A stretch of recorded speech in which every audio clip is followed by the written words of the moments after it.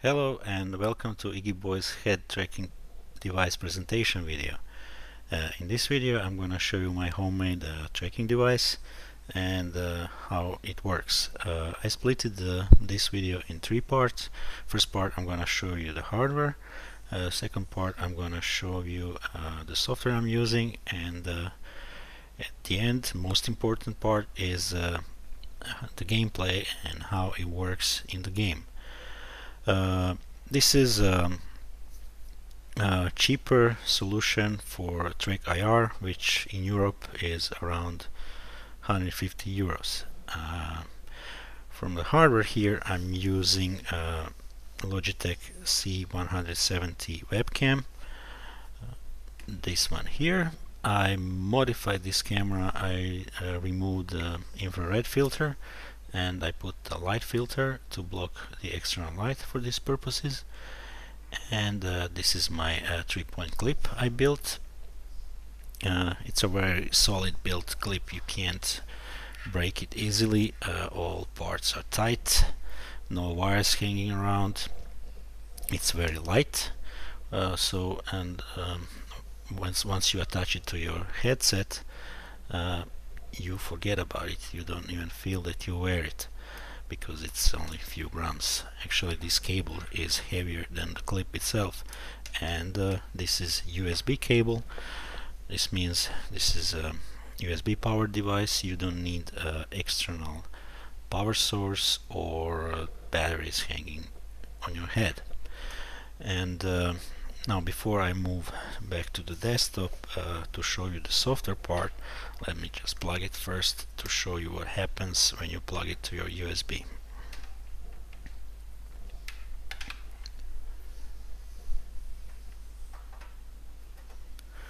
Okay, it's plugged in.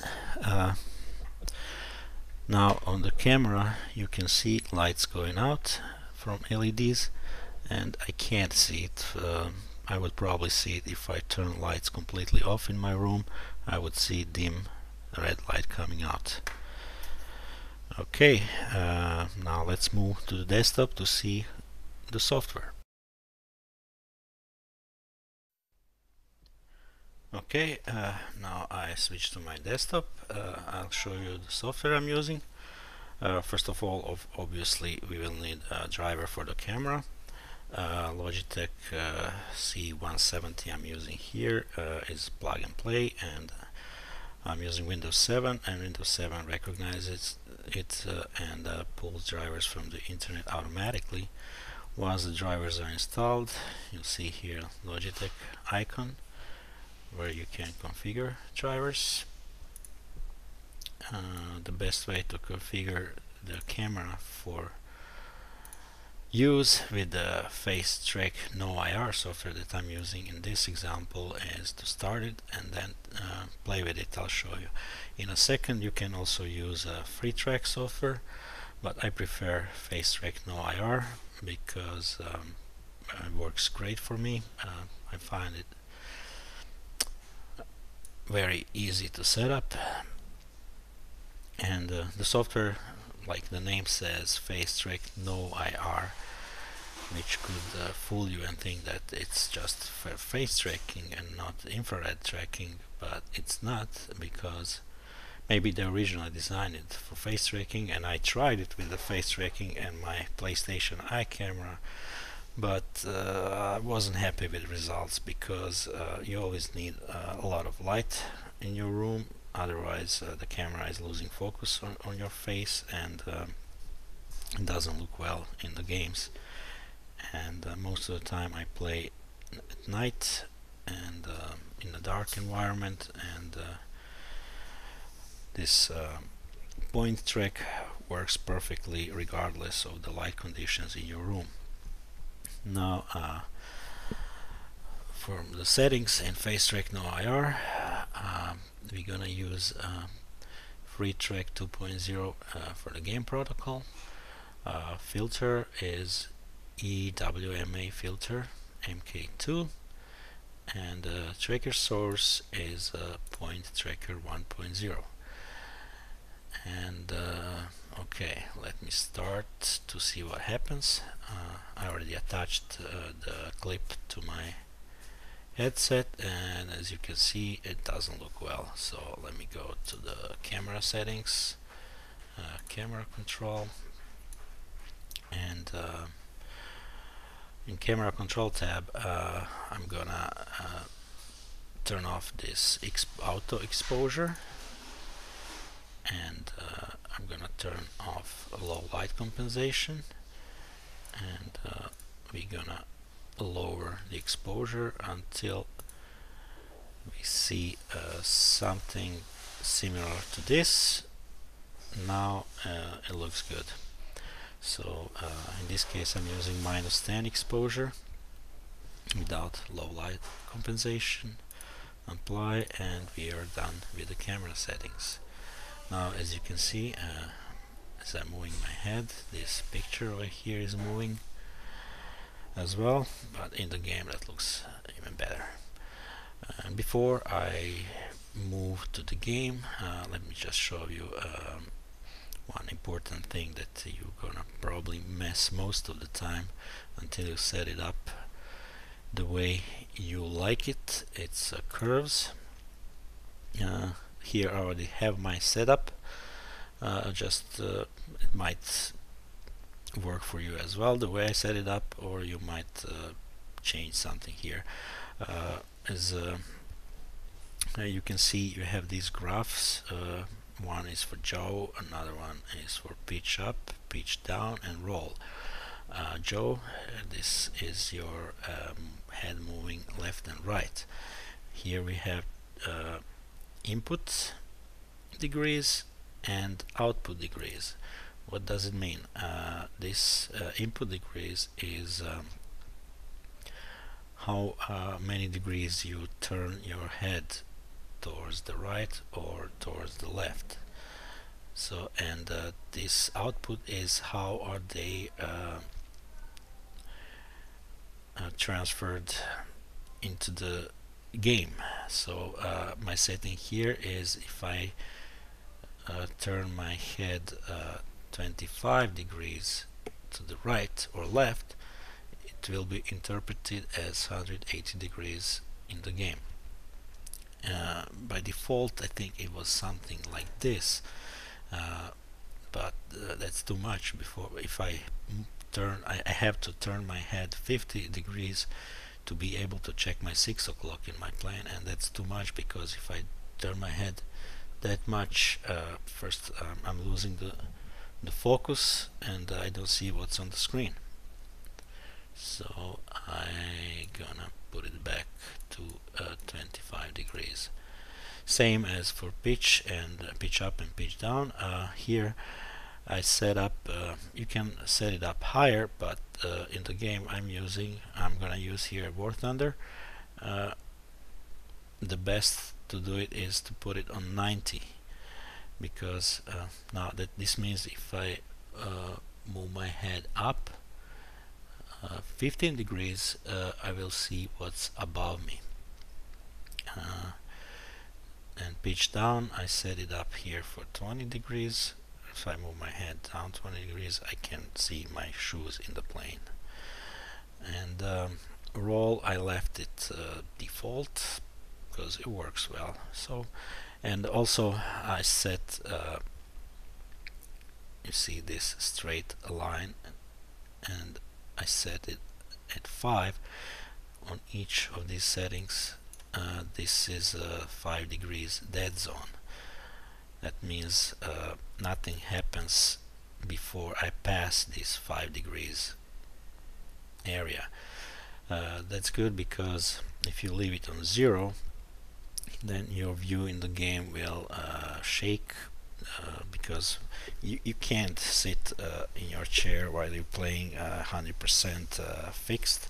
You always shake your head a little bit, and then your view will shake also all the time. You see, I'm trying to sit still, but still these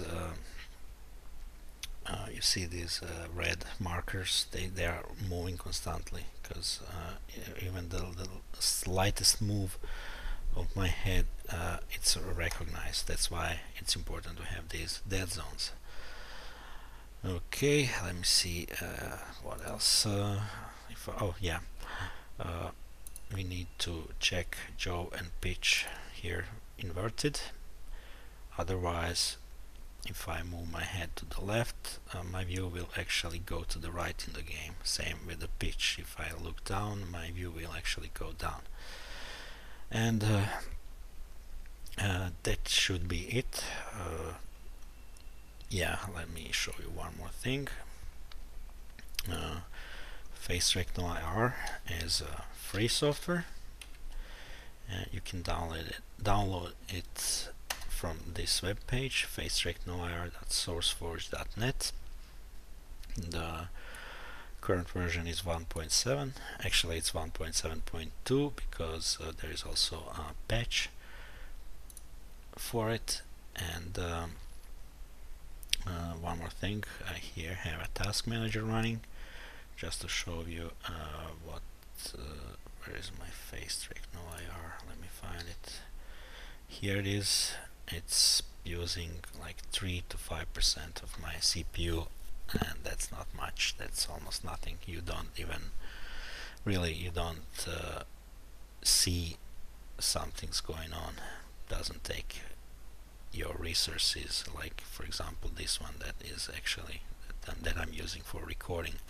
And I'm using pretty much old configuration here. I got old i7 920 at 2.6 gig and 6 gig of RAM, so not much,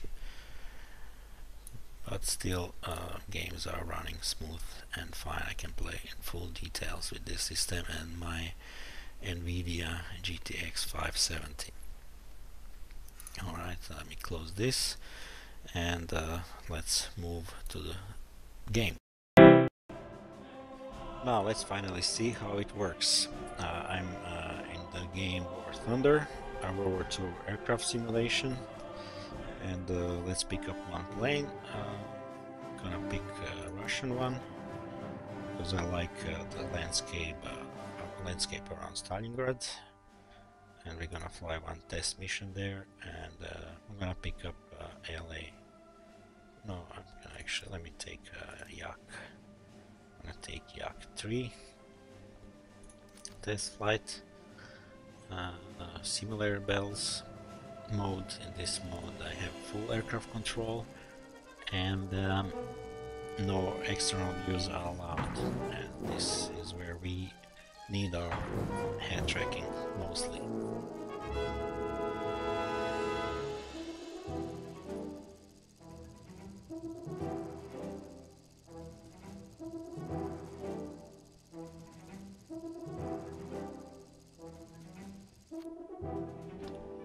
Okay, now let's see what happens when I move my head slightly to the left. You see it? I'm moving my head slightly to the right. I can move faster.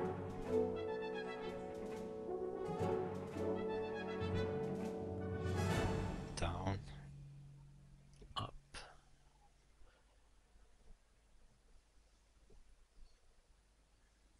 If I lean forward in my chair, it zooms in. It can better aim at my target.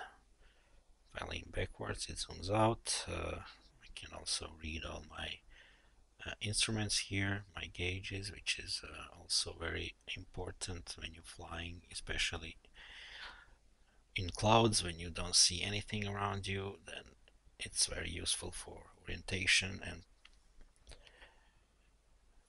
let's start the engine.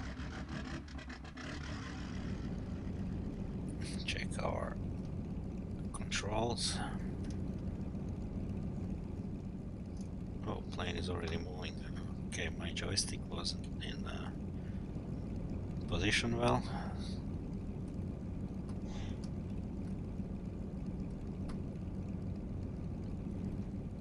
See, I just slightly as I set up my curves there in FaceTrackNoIR software to 25 degrees. I just moved my head slightly 25 degrees to the left, and I can see 108 degrees behind me with without losing focus on my screen.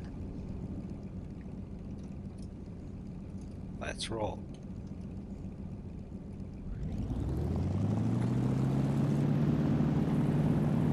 Okay, this plane pulls to the right, unlike some other planes that pull to the left when you're trying to take off.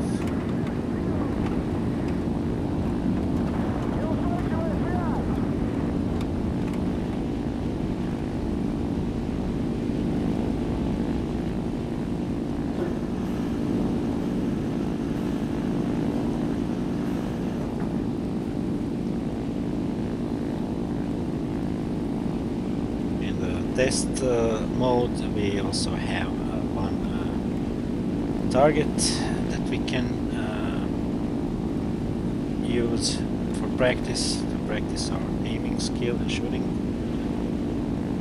I'm gonna fly over the city and then head towards that target and try to destroy it.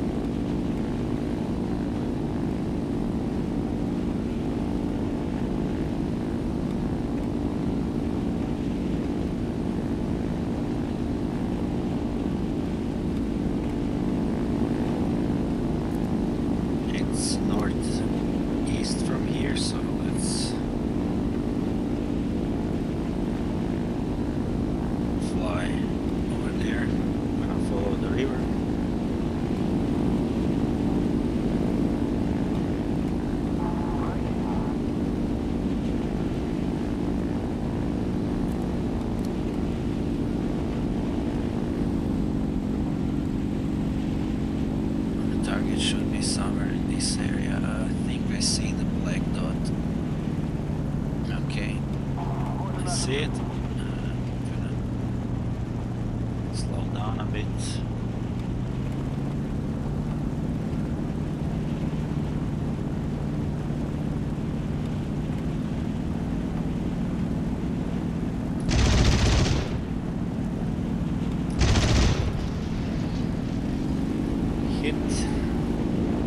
Okay, this is my first time actually flying this plane in a simulator mode, so I'm not that much experienced pilot here, but this is not important for this video. Important is that I can show you how well this head tracking works. And let's head back to the airfield and hopefully land in one piece.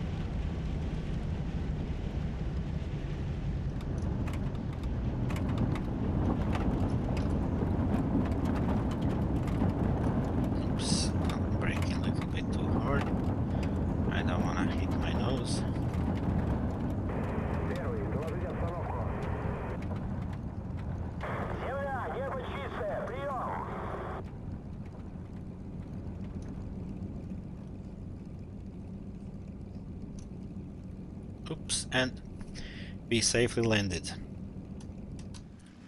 And this should be it. I hope you enjoyed watching my video and that you like my head tracking device. And until my next video, thanks for watching it, guys, and bye bye.